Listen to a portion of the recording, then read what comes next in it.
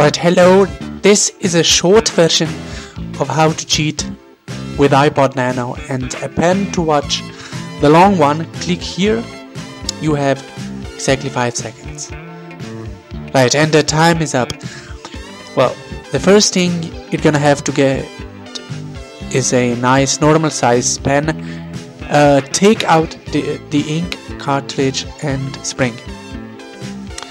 Then cut a hole in the body of a pen roughly around 25 millimeters from the bottom, like so. The hole size is preferably 37 to 38 millimeters in length, 6 or 7 in width, and 4 to 5 millimeters in depth. Once you cut out the hole, you move on to the ink cartridge part. Preferably cheap ink cartridges work the best, since you're gonna cut up most of the cartridge and you're gonna run out of ink pretty fast. They usually last for about 1 to 3 exams per cut part, so get the cheap ones, don't get it too expensive. So cut out the bottom part of the ink cartridge and seal the top with tape so you don't get any ink leakage. Insert it in the pen body without the spring. You won't be needing the spring anymore, as the iPod now holds it pretty much in place.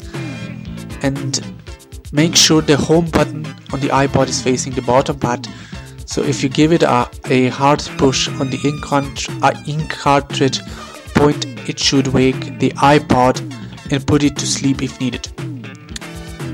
Right, so now the spring on the iPod, like you have a clip on the back, you should grab onto the kind of the body where you cut, and even if you shake it pretty hard, it should stay in place.